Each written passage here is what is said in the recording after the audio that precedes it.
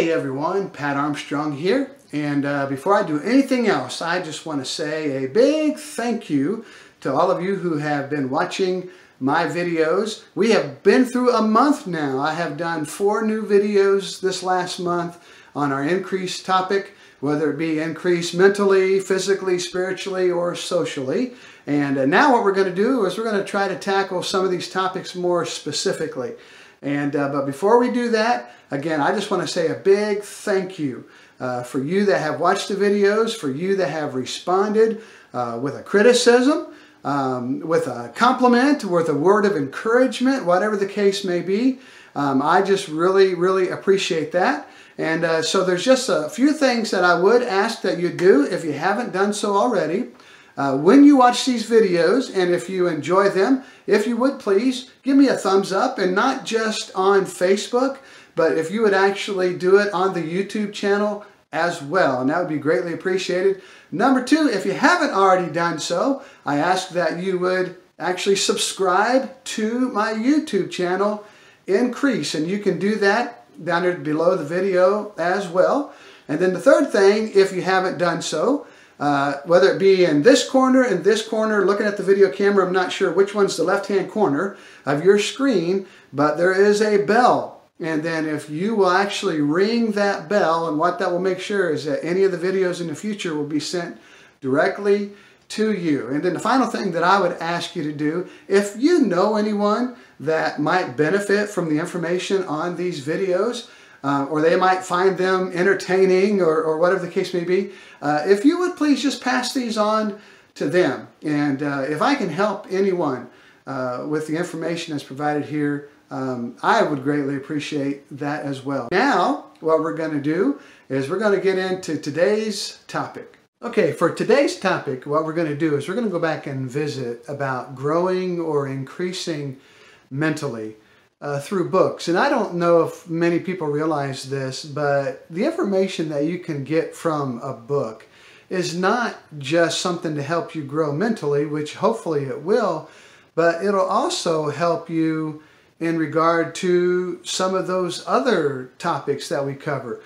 You can get great information from books on how to grow physically, how to grow spiritually, and how to grow socially. And so today what I'd like to do, I just want to share with you, I tried to limit it to 5, but there was no way that I could do that. And so I just wanted to give you, again, I almost said it 5, but now I'm just give you a few books that I have read through the years that have become some of my favorites and that I feel like have really influenced me as a person. And you say, well, Pat, why these specific books? Books that you go back and revisit again and again. Obviously, there's something in that book that means something to you. And so I would like to share this with you today. And then also, I'm going to put links in the description of this video so that if you choose to do so, that you could purchase these books through Amazon or the different links that I give you there. But first of all, the first book that I want to share with you, and I think for some of you, you already know where I'm going to go, and it goes without saying, is my Bible. And I say my Bible, this is one of many Bibles that I am fortunate to have. This one here was given to me by my in-laws the December of 1990, 6 months before I married Bonnie, my wife. And they gave this to me as a Christmas gift, and I still have it, and I'm in the process of reading through it right now. And let me say this about the Bible, and for you that do like to read, or maybe even those that you don't care to read, and I know I'm going to get some criticism on this, because some people are going to ask, well, Pat, what kind of Bible do you like, or what's your favorite Bible? Well, honestly, my favorite Bible is a red Bible, and a lived Bible. When I say read, I'm not talking R-E-D, I'm talking R-E-A-D, and one that someone will read and live by the principles in it. And this one here happens to be a King James Bible, but I'm not a King James only person. Again, I'm for the person, and I'm for the Bible that someone's going to read and live the principles in there. I know my father-in-law, again, the one that gave me this Bible, when he first started getting into reading the Bible, he had a living Bible. It's not a translation, it's a paraphrase. But I'll tell you, that taught him so much that he got to the point where he had many different translations as well. And so again, if that's the best you can do and you get a Living Bible, read it. Read it. Read it. And you can, well, oh man, the Bible is so boring, it doesn't apply to me today. And I'll tell you, there is nothing in here, and I've said this before, there's nothing in here that you go through today in your life that can't be answered in here. But also, let me tell you this, you like fiction? There's fiction in here. If you like romance, there's romance in here. If you like bromance, there's bromance in here. I mean, you like erotica? Guess what? There's erotica in here. There's war. There's all kinds of stuff in this one volume. If you've never read this, you do not know what you're missing. Another book, one that's a favorite of mine. This is one of the books I got a few years ago when I really started getting more into fashion and things. It's Nordstrom's Guide to Men's Everyday Dressing. And I'm wiping off the dust here because it's a little dusty from just sitting on the shelf. But I actually still refer to this book quite a bit. And what I like about this is if you go in here, let's say that you're wanting to wear a pair of shorts, but you're not sure what kind of shirt that you would wear with your shorts. It'll show you. Or if you're wearing a certain outfit, but you're not sure what kind of shoes that you should wear with that outfit, it's in here. You got a pair of jeans that you want to wear, but what kind of shirt? Again, it's in here. This is a great reference, men and ladies, for your men that you can get. Again, sometimes you just, I don't know what I should wear with this. Here's a great guide. So every one of you men ought to have one of these, the Nordstrom's Guide to Men's Everyday Dressing. Peak Performance Principles for High Achievers by John Noe. John Noe wrote this book after he climbed the Matterhorn in the Swiss Alps. And one of his hobbies is mountain climbing, and he wrote this book, again, based on his experience in the climbing the Matterhorn. And I'll tell you, this book has changed my perspective on a lot of things as far as trying to achieve things. I have actually preached sermons based on the principles in this book. For you that you like PMA books, positive mental attitude books, things like that, this is one of those. If you do not already have it, you need to read and put this on your shelf. Fantastic book. Peak Performance Principles by John Noe. The next book, actually the next two books, are from a series of books called The Sacketts. And I know some of you would be familiar with this author. His name is Louis L'Amour. Louis L'Amour is no longer with us. Louis L'Amour passed away back in the, I think, early to mid 80s. But he is mainly known as a Western writer. And he's written well over 100 different books. And to me, his best books are his historical fiction novels. And in my hand here, I actually have two of those. And these are the first two books in the series on the Sackett family that's written by Louis L'Amour. Now, this is actually where it all began. This is a book about Barnabas Sackett coming from England into the New World. And then this is the second part of his story. I forget how many Sackett books there are altogether, but there's quite a few. But these two, of all 100+ Louis L'Amour books that he's ever written, these are my two favorites. I honestly have lost count how many times I have read these two books. But if you like great historical fiction novels, you need to get Sackett's Land and To the Far Blue Mountains by Louis L'Amour, the story of Barnabas Sackett. For the pastors that might be watching this, or you that work in church ministry, here are two books that I think every pastor should have. One of them I don't have with me. The one I don't have is from a traditional pastor who pastored the First Baptist Church of Dallas for over 50 years, and he's now in heaven. He's no longer with us, but that is a man by the name of D.A. Criswell. And Criswell was the pastor there at First Baptist Church of Dallas, and he put together a a book entitled Criswell's Guidebook for Pastors. It was actually a textbook of mine from when I was in college. And but I will tell you this, more than any other book in the time that I was pastoring that I refer back to besides my Bible was Criswell's Guidebook for Pastors. And again, I recommend pastors, even lay workers in churches, youth pastors, associates, whatever, get a copy of Criswell's Guidebook for Pastors. Every pastor, every church worker should have a copy of that book.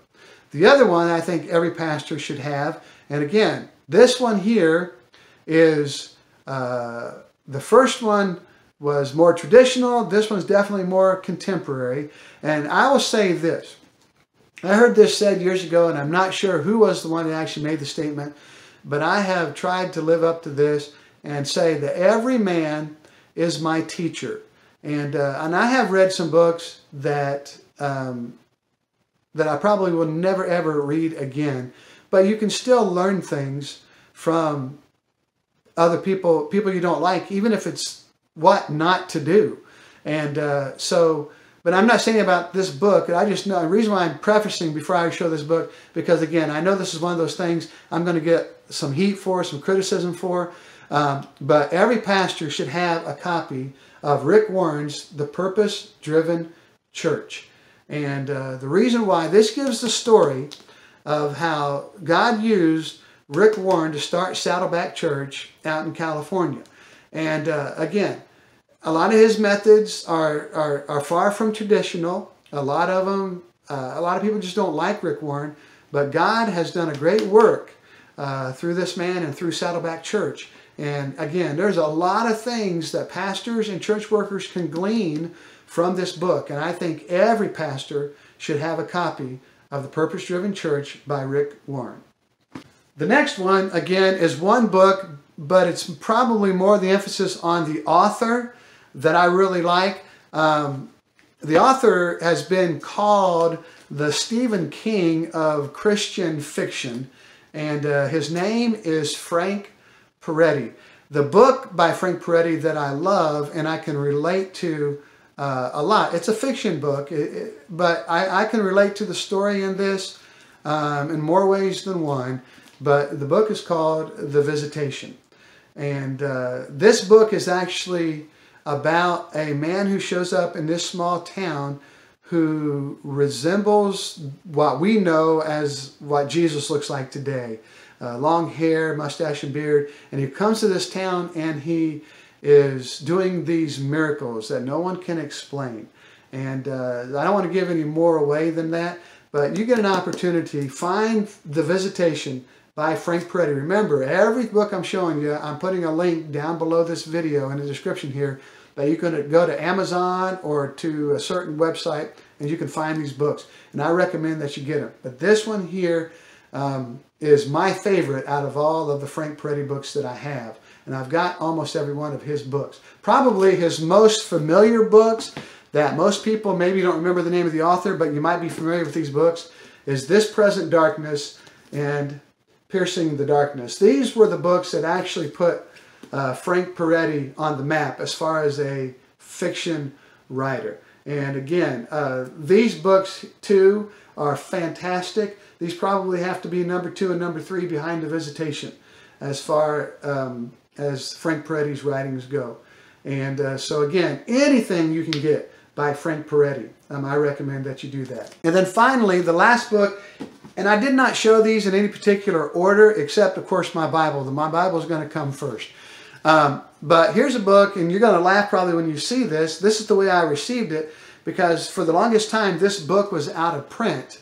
And you know, like I said, I want hardcover books, but this book is How I Raised Myself from Failure to Success in Selling by Frank Bettger. And for you that are in business, especially if you're in sales, I recommend that you find a copy of this book. Like I said, for the longest time it was out of print, but I believe it has come back into print again. The principles that Frank gives in this, as far as for selling, as far as organization, as far as your calendar. And again, Frank's gone. Frank's been gone a long time. This book is old. But you find this book, like I said, especially if you are in sales. You need to find this book and you need to read this. You need to study this. This is the best book I've ever read on sales. And you need to get this. Again, I'm not in direct sales anymore like I was once before, but I still refer to this book because the information in here is fantastic. So anyway, I just wanted to give you, and I'm sorry this video is a little longer than what I promised before, and I'm still going to do some editing on it to get it cut down, but I wanted to share with you some of the books that I have read in the past and that I still refer to that have changed me in one way or another. And even those fiction books. I mean, you know, sometimes you just need to get a book that you can just, you know, just sigh through and read, and just for the enjoyment of it. Not necessarily purposely to learn anything, even though you can still learn a lot of things from fiction books as well. But more, you just need sometimes just to be entertained, or to be, just to relax a little bit before you go back to some of those more serious topics. So again, just some of those books. I hope you enjoyed that. I ask you to do this for me. If you've got any books that you have read that are on your favorites list, put them in the comments or send me a message. And if I haven't already read them, I would love to read those. And so do that for me. And I'll see you on the next video.